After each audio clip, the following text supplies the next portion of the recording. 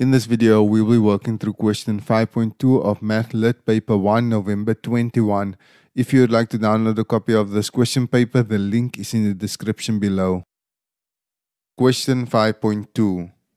Marius wants to buy a new laptop. He studied the available data for the three most popular brands of laptops sold in South Africa.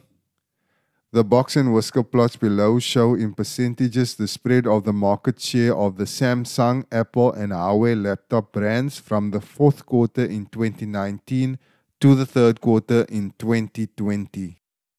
From the box and whisker plots, we see that Apple has a spread of market share between 10.2% and 19.9%.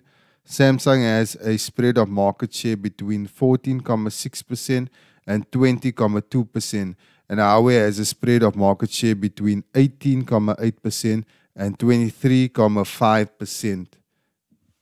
We are instructed to use the box and whisker plots above to answer the questions that follow. 5.2.1a. Write down the name of the most popular laptop brand. One way to find the most popular laptop brand is to compare the average market shares of all three brands. From the box and whisker plots, we see that the most popular laptop brand with the highest mean market share is Huawei. 5.2.1b. Hence, write down the 50th percentile of the brand identified in question 5.2.1a. The mean market share is also known as the 50th percentile, so the 50th percentile for Huawei is 21.5%. 5.2.2. Calculate the interquartile range of the Samsung brand. The interquartile range is the difference between the upper quartile and the lower quartile and is determined using the equation interquartile range equals upper quartile minus lower quartile. From the box and whisker plot for Samsung, the upper quartile is 18.75% and the lower quartile is 15.7%.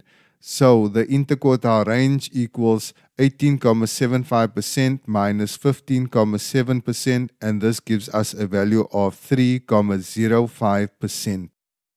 5.2.3. A data analyst claims that 75% of the data set of Apple was less than 16%. Explain whether or not his statement is valid. We should know that 75% corresponds with the 75th percentile.